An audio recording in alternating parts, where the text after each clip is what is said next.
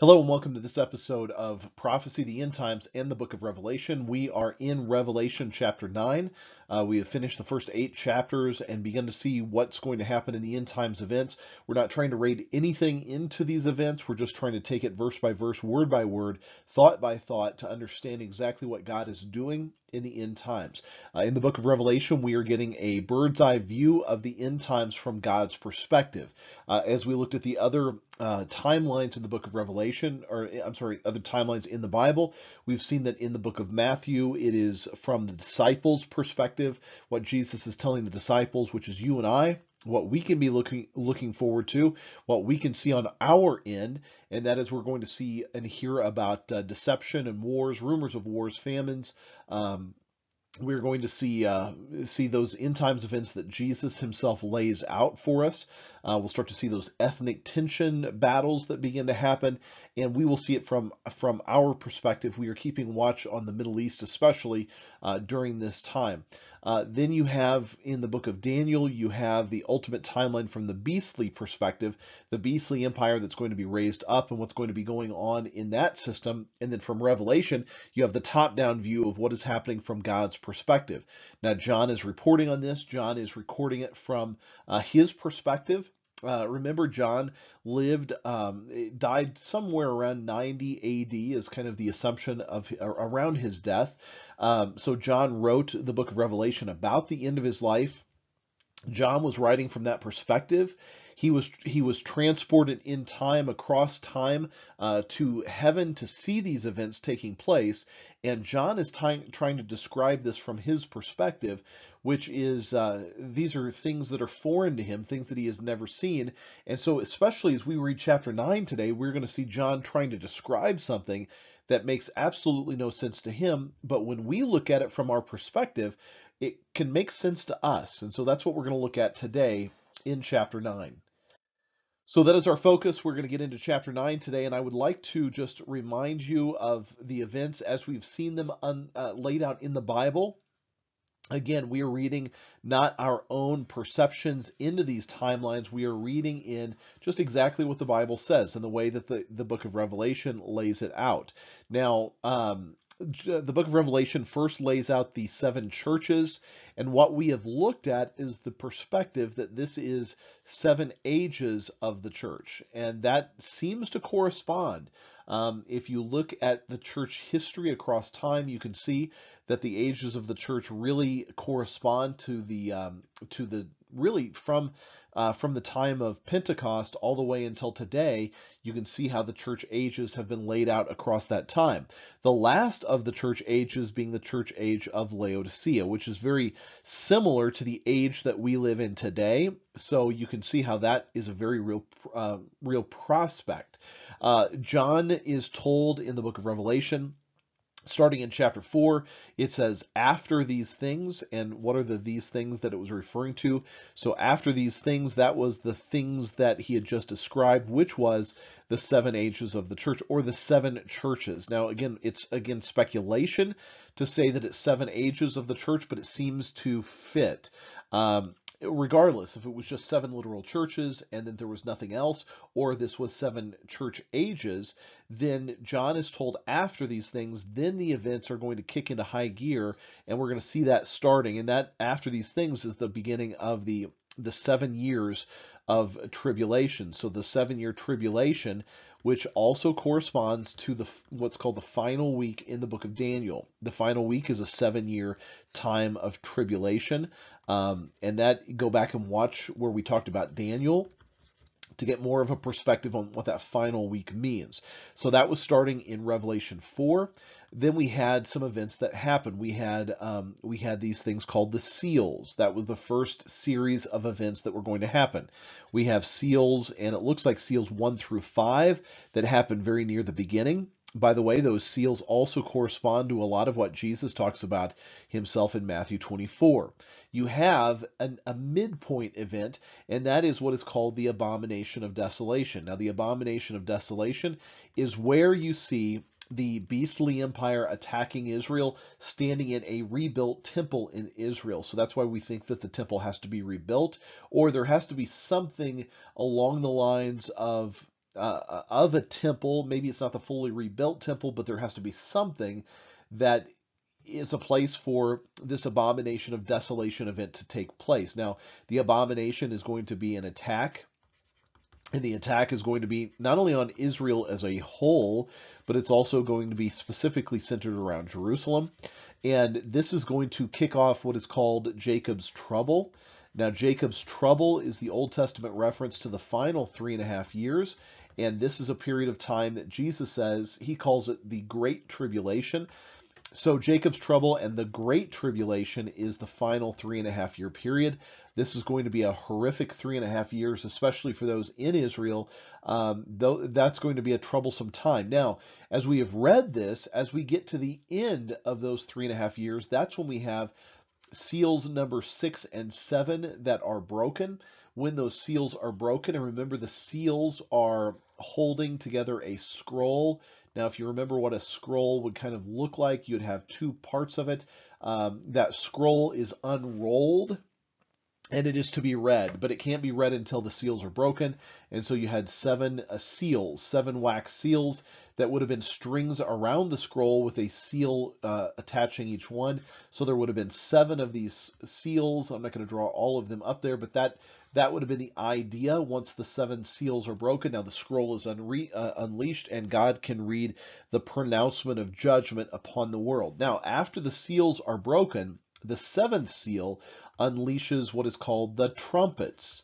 The trumpets are God's warning. So you have the seals that keep the scroll together.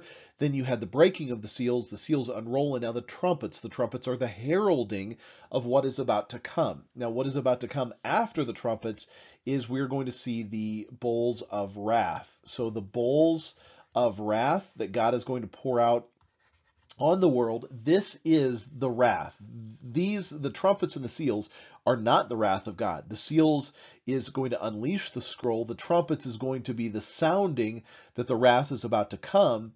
And the wrath, when it is poured out, the church will no longer be here, according to, again, what trumpet number 7 talks about. So again, we're not reading into this.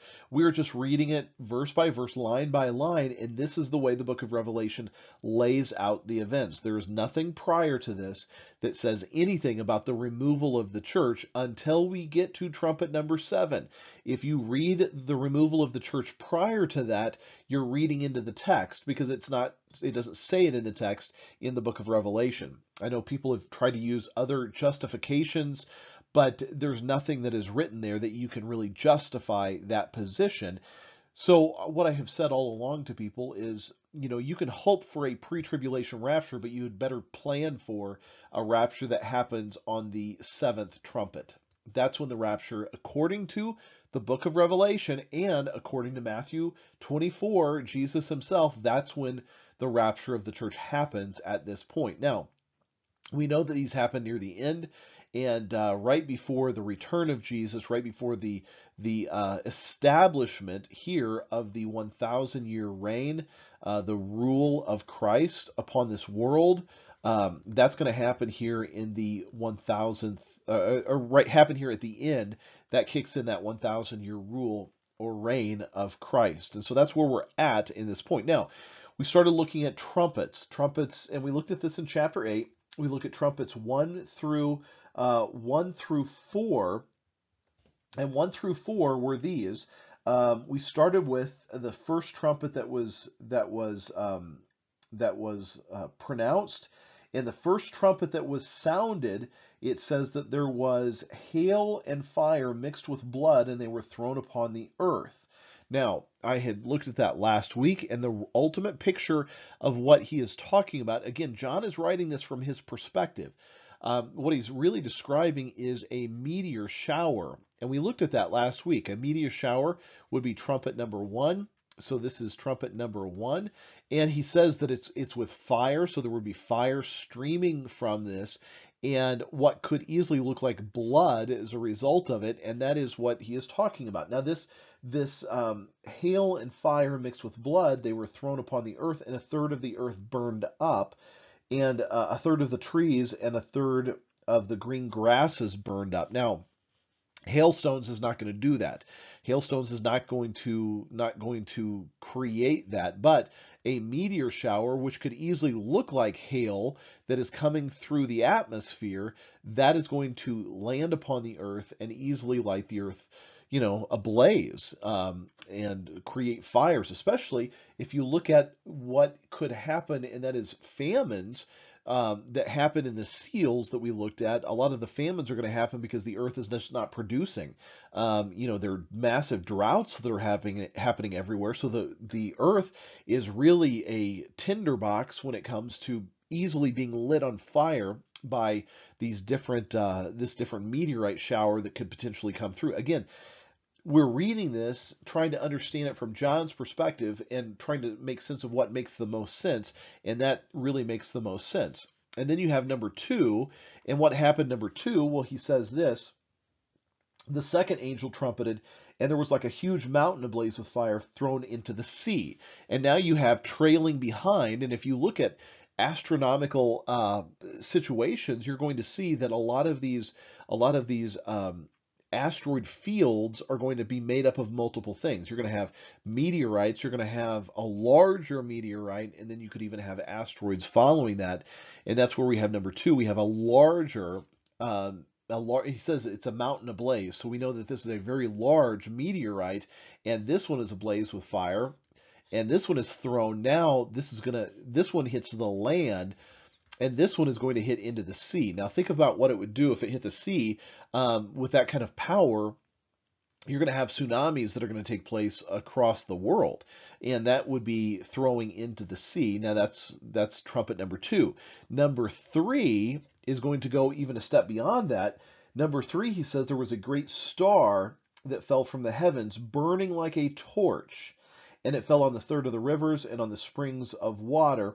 Now the name of the star is Wormwood, and a third of the waters became wormwood, and many people died from the waters that were made bitter. So what we have here is a larger asteroid. Now the asteroid, I believe the correct, and I'm not sure if I'm spelling it correct because I don't have my notes in front of me, but in the Greek, the word for star is the word astir, and it means literally the definition is asteroid. And so what we're looking at is a large asteroid, and this one again is ablaze with fire. And so it's falling from the sky. So you have something like a mountain, and now you have something even larger trailing behind that. And this again is coming toward the world. And this one is going to have incredible destructive power, so much so that it says that a third of the waters became bitter because of this event that is going to happen. Now you think of these events and the pummeling that's going to happen as a result of just the first three upon the world. Think of the world in chaos as a result of these first three trumpet events. And again, these are not the wrath of God. These are the warning signs that the wrath of God is about to come. And so if we're still alive, will be living through these events. People will die through these events. Obviously, it's going to happen upon everybody. But these are the events that it leads up in the first three trumpets. Then there was a fourth trumpet, and the fourth trumpet says that a third of the sun, a third of the moon, and a third of the stars were struck, so that a third of them were darkened, as a third of the day would not shine as well as a third of the night. And so what you're looking at here is maybe this potential asteroid field that is coming into existence, or it's happening around us, could easily strike the moon. It could maybe strike the sun. I don't know if that was a possibility, what that would exactly be. But it's going to strike in such a way that it's going to darken the skies at least, and maybe if the moon is hit, that it's going to create maybe really orbital problems with the Earth, gravitational problems with the Earth. It's going to cause the Earth not to rotate, and so maybe it's not rotating as fast as it was. That could be a potential reason why a third of the day it's not happening the way that it's supposed to. All of these are just different things that are going to be happening. So number four was that it's going to either strike the sun, or it's going to strike the moon, or it's going to create orbital kinds of problems that are going to happen upon the world so that the world is not rotating the way that it's supposed to, and it's going to create a darkness that's going to happen. So now, if there's an orbital problem, that would make sense as to why darkness would be occurring, because the Earth is not rotating now in a 24-hour period. It's rotating either slowly, more slowly than it was before, or the tilt has been changed in some way so that the sun is not shining the way that it used to upon the world. So again, these are just speculations, but we just know that it's going to have some kind of tremendous impact.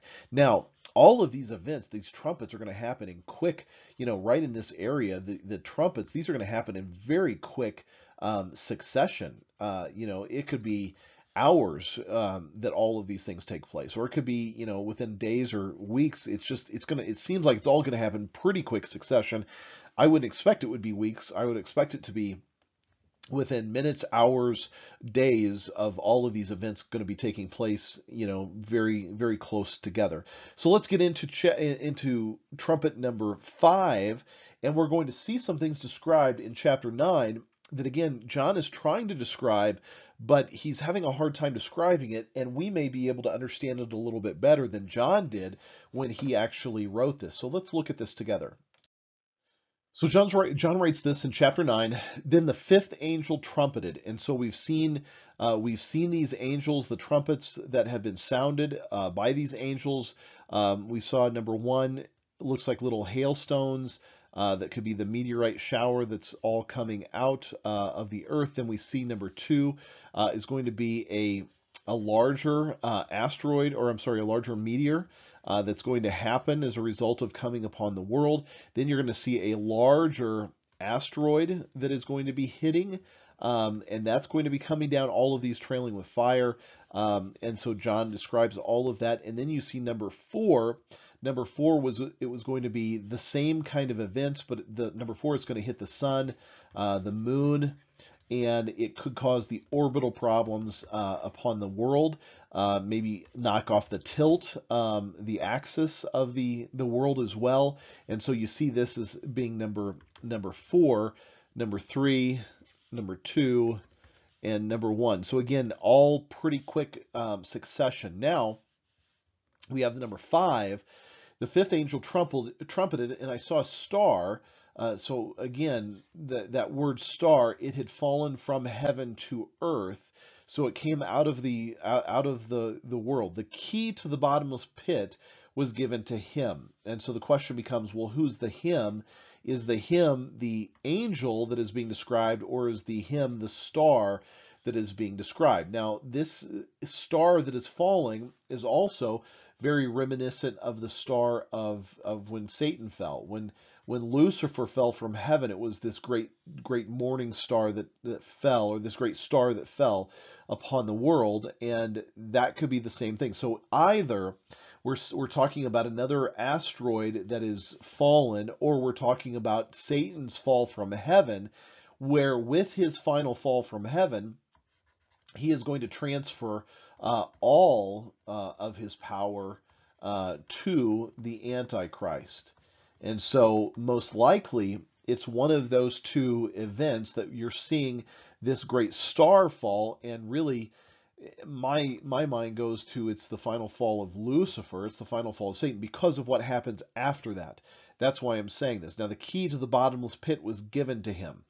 Well, what's the key to the bottomless pit that he's talking about? Well, it's the final Antichrist beastly empire. So number 5, trumpet number 5, is really the beastly empire of the Antichrist that is going to come into incredible conflict, that it's going to happen. It says that he opened the pit, and the smoke rose from the pit like the smoke of a gigantic furnace. So out of this pit, there is a great smoke that is arising, and the sun and the air were darkened by the smoke from the pit. So multiple scenarios that can happen. Scenario number 1 is a situation where this is actually another cosmic event, where it's another asteroid that is falling from the sky, and it hits, and as a result, it's going to do great devastation, and smoke is going to rise and fill the air as a result of this asteroid hitting the ground. Number two, the possibility that we have here is this is a reference to Satan himself, to Lucifer, to Satan, and him falling out of heaven. This is the final casting down that is going to happen to Satan, and he is going to open this pit. Now, the smoke then would be maybe not literal. It could be a metaphor of the smoke that is arising being the smoke that accompanies battle and war. And so we have war and battle that is going on, and that's a very real possibility as well. And number three, you could even make some assumptions here and read into some assumptions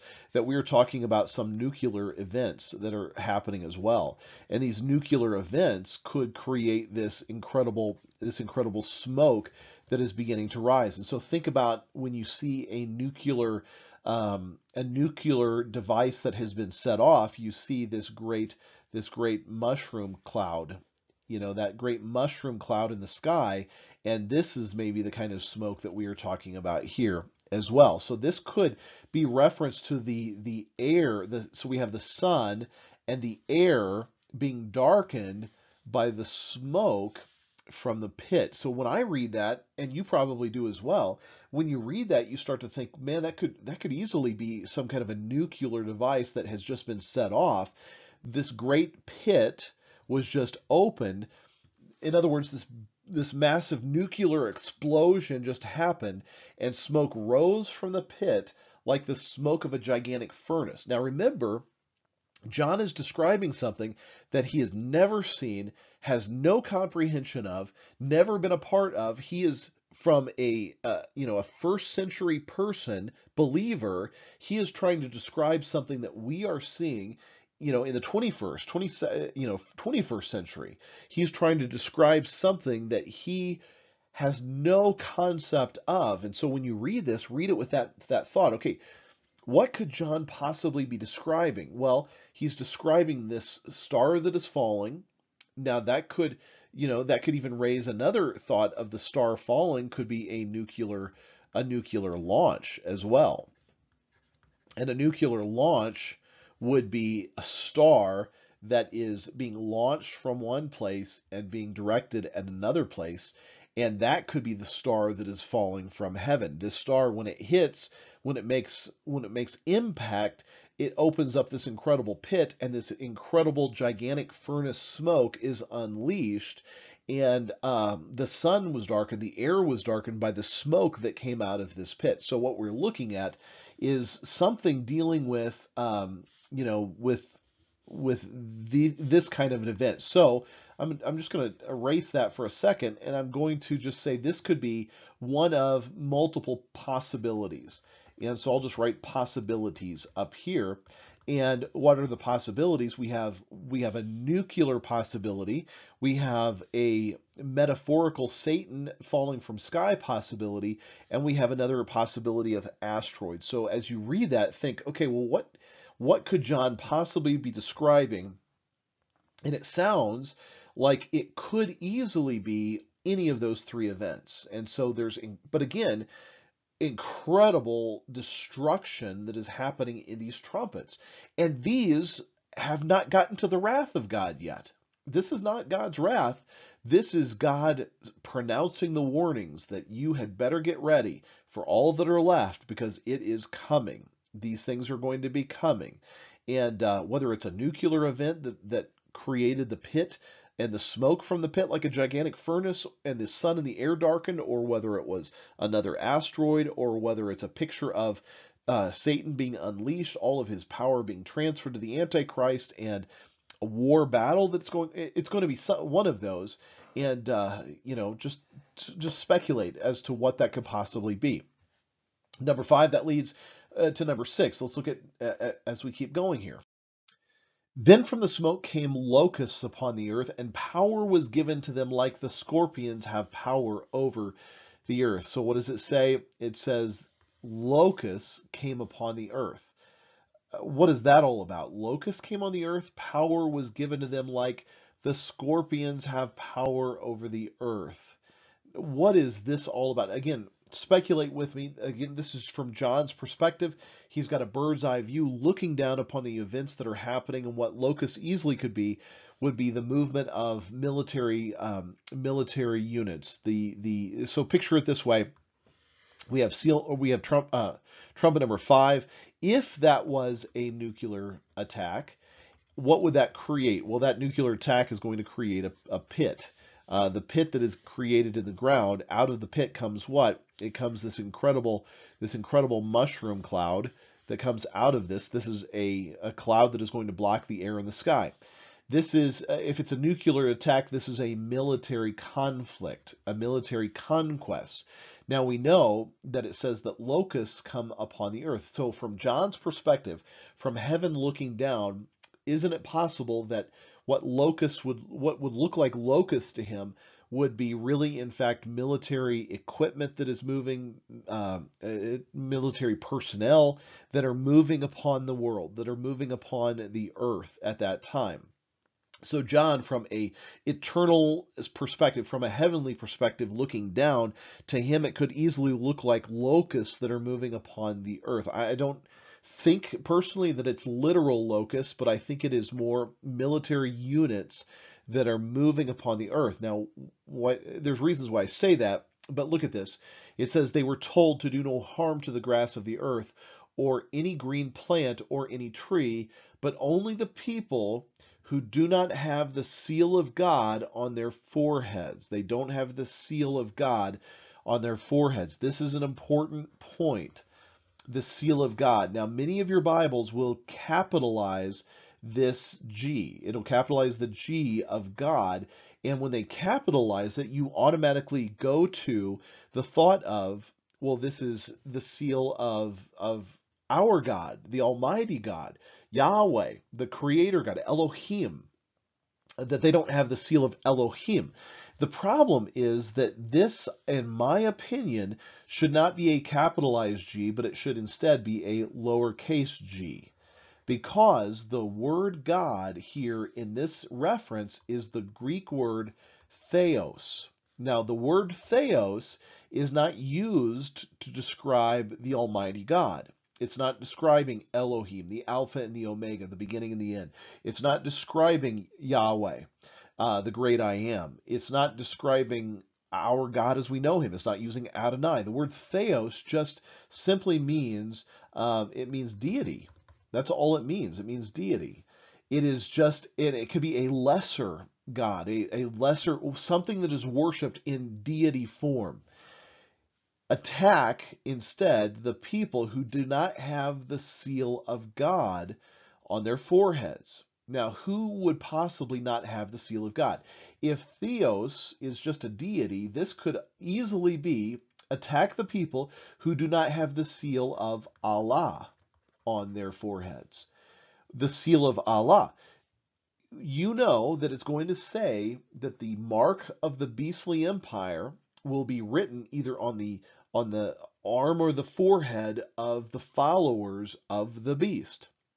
It is very common practice and common knowledge that under following Muslim rule, Islam rule, that in many places they would be marked so that they could buy or sell. You, in fact, will see this on people who are very, very orthodox when it comes to following their Muslim faith, that they will have tattoos on their head or on their arm, a hand maybe, in order to show that they have allegiance to Allah. Now look at it in this, read it in this way then. Now this military conflict, this military unit who has power, who is moving across the world like locusts, they don't touch the grass of the earth or green plant. Only those who do not have the seal of God. They're not worried about the grass. They're not worried about plants. They're not worried about trees. They want to take out the people who do not have the seal of God. Now, who would be the people who do not have the seal of God? Well, this is going to be, number one, this is going to be people of Israel. People of Israel are the ones who do not have the seal of God. So they are to harm anybody who does not have the seal of Allah. That will be all of Israel. They're going to wipe them out. Number two would be the Christians, who are the true Israel, the true believers who have really surrendered to Messiah. They do not have the seal of the beast upon them. They will not take the seal of the beast. They will not take the mark of the beast. So these are the ones that are going to be attacked. These two groups of people are the ones. Now, there will also be a third group, and that will just be the others. I'll just, we'll just categorize them as others, because there's going to be people around the world who are not Muslim, who have never accepted the rule of Muslim rule, and they will not have the seal of God, and so they will be easily attacked as well. America, for example, right now, it's referred to by the Middle Eastern nations, Iran in particular, as the Great Satan. We are seen as the Great Satan, which absolutely blows my mind then why the Biden administration would remove any sanctions against Iran. I don't know why they would remove that. They're just rewarding their horrific, terrorist behaviors. But regardless, you're going to have other people around the world that have not taken the seal of Allah on them. They're just going to naturally do so. So anybody who isn't marked is free game, which could be all of Israel, all of the Christians, or any other people who have just not accepted it, not bowed down to it, just aren't Muslims and don't want to have this. They will be easy prey. Now, anyone who has the seal of God, they were not permitted to kill them, but to torment them for 5 months. And their torment was like that of the scorpion when it stings a person. So it will be a tormenting thing. So again, that's a possibility that is what is being referenced there. And so why they're allowed to torment? Well, if you look at within the Muslim nation, they are warring with each other all the time. There are factions constantly going against each other. You're going to have the Sunnis and you're going to have the Shia that will be fighting back and forth. You do know that there will be parts of the world who haven't bowed down to this, but there's still going to be conflict, and they're going to fall under some kind of persecution as well. We've looked at those countries, what those countries possibly could be that aren't going to join with the beastly empire, and they will be part of this. So we know that that this is one way to read this, is that the people who do not have the seal of God on their foreheads, they're permitted to not kill them, but to torment them. So that's one possibility. Now, we can look at other possibilities of what is going on here, and that may be one possibility, but that may not be the ultimate answer. We again, speculation. We don't really know this with certainty. So what else is there some possibilities of? Another possibility is this military campaign. These are against, the real people of God, the seal of God. Did you know that according to what the Bible says, that you will be sealed? You have the seal of God on you. If you're a follower of Christ, you have the seal of God. It was not put there by you, it was put there by God himself, and you have that seal of God. And so that's another possibility, that there's this great army that is going to come against Israel, against Christians, against other people who have the seal of God. Now, Israel, not all of Israel has the seal of God, but there are a lot of Christians who do have the seal of God, and this military battle will come against us, but we are not able to be killed, only tormented. That's another possibility.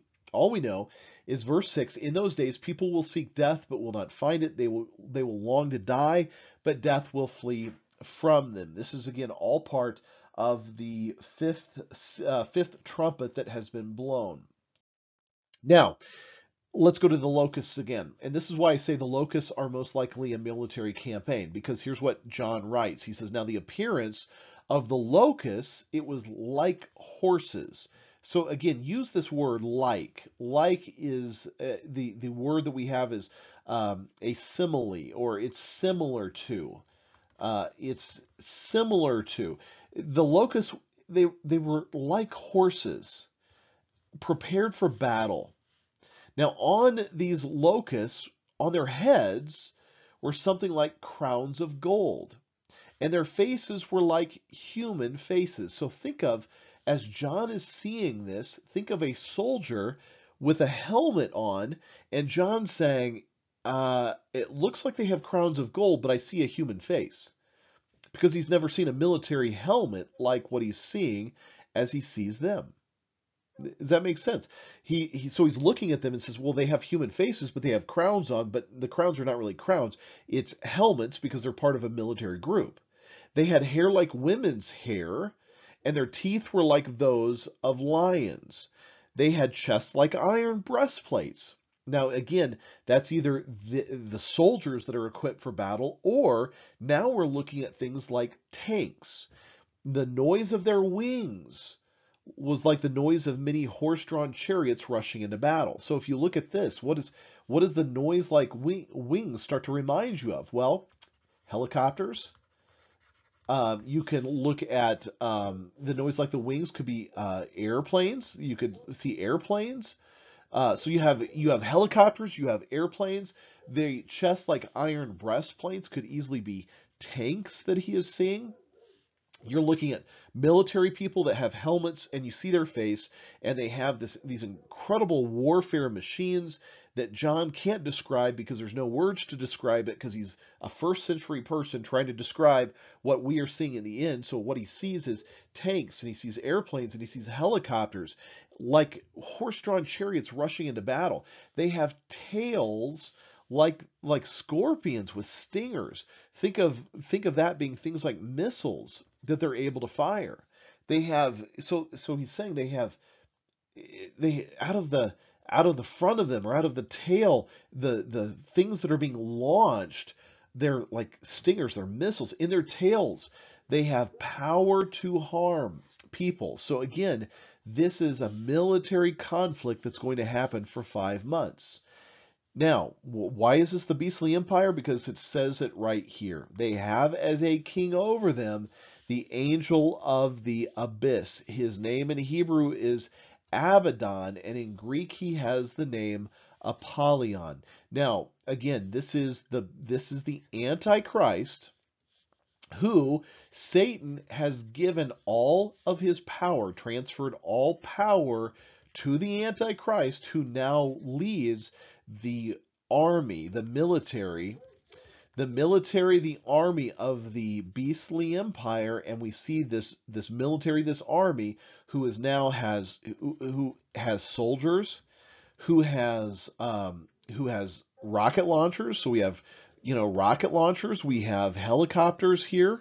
We have, Apache helicopters that are being flown into this. We have airplanes that are being flown into this. We have modern military equipment that is all part of this, and it's all being run by the Antichrist. So this is why this whole number 5 of the trumpets is really the beastly empire that is coming and doing battle. They are coming like locusts.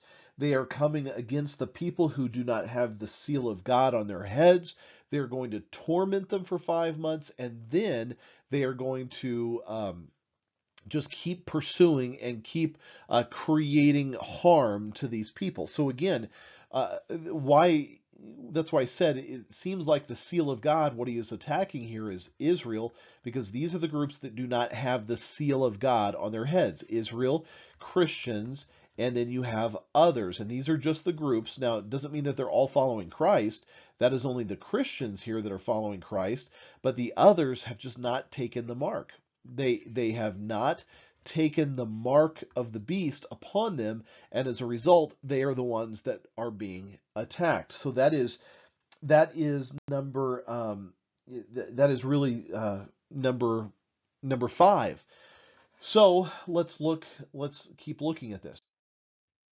So John writes and says, the first woe is past. So what is the first woe? Well, that would be trumpets 1 through 5 that we just read. That's the first woe. Behold, 2 woes, that's trumpets number 6 and 7, are still coming after these things. The 6th angel trumpeted, and I heard a single voice from the 4 horns of the golden altar before God.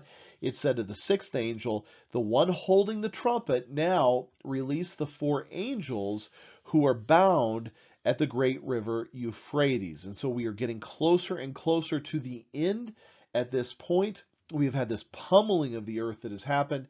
We have had the beastly empire that is creating all kinds of turmoil and chaos.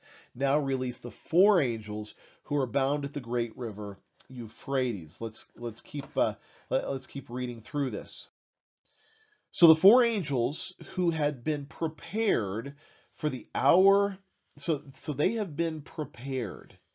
These four angels have been waiting for this moment. They have been prepared for the hour, the day, the month, and the year. So there is a specific hour, a specific day, a specific month, and a specific year that all of this is going to be unleashed.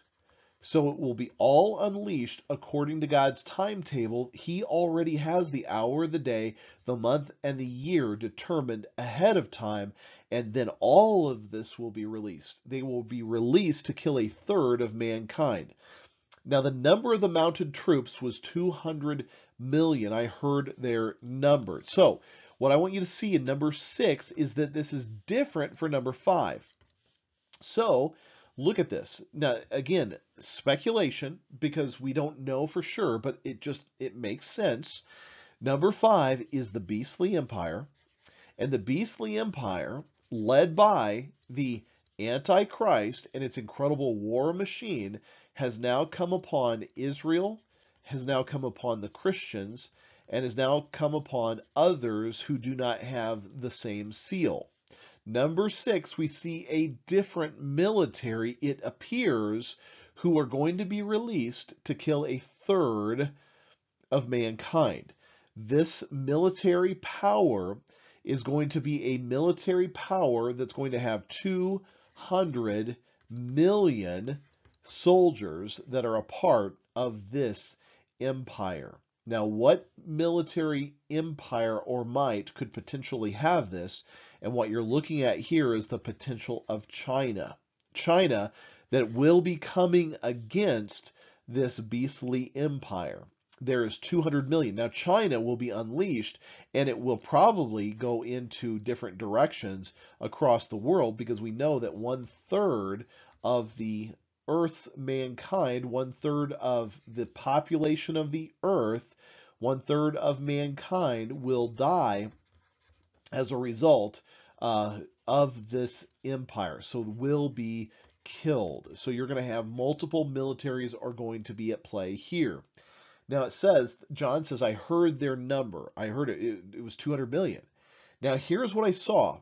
The horses and those riding on them had breastplates. They were fiery red, jacinth blue, and sulfur yellow. So what are the colors? It is blue, it is red, it is yellow. Those are the colors that are going to be of this military that is going to be unleashed upon the world. We know at least for certain that red and yellow are part of that Chinese military. Now there's another possibility here, and that is you have Russia joining into the mix, and they are also adding in their numbers to this military might, this military campaign.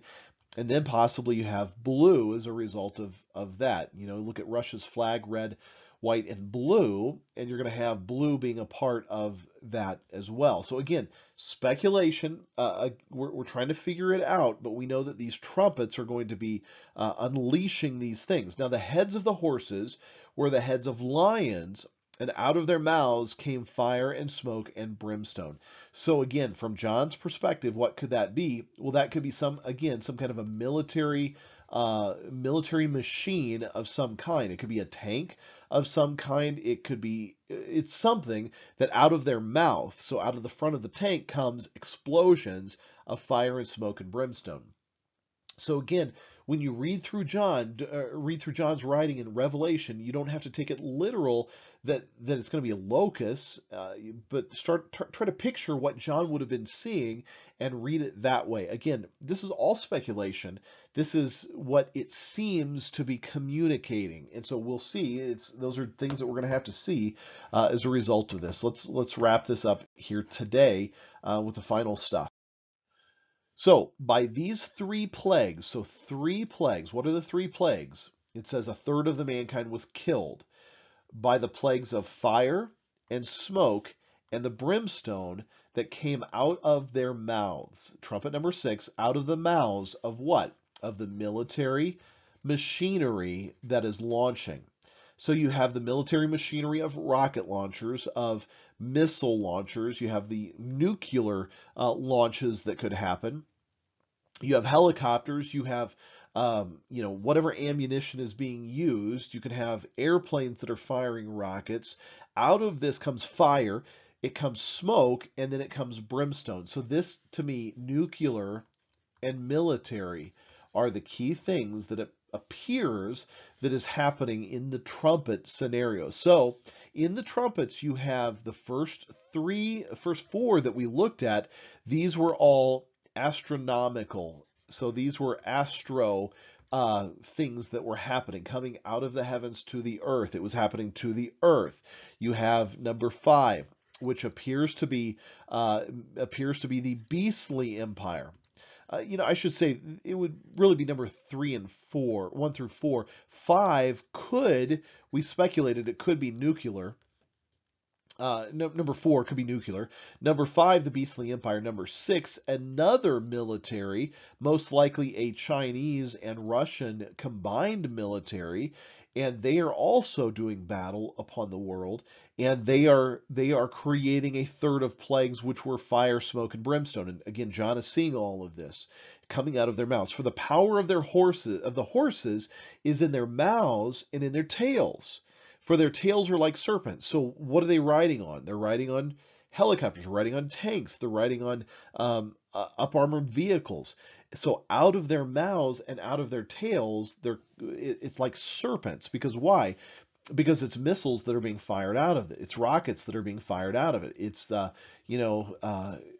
rounds of ammunition that are being fired out of this, having heads by which they inflict injuries. So again, what John is saying here is things that would have been completely foreign to him, but we can start to understand it when you look at it through the context of our current society today.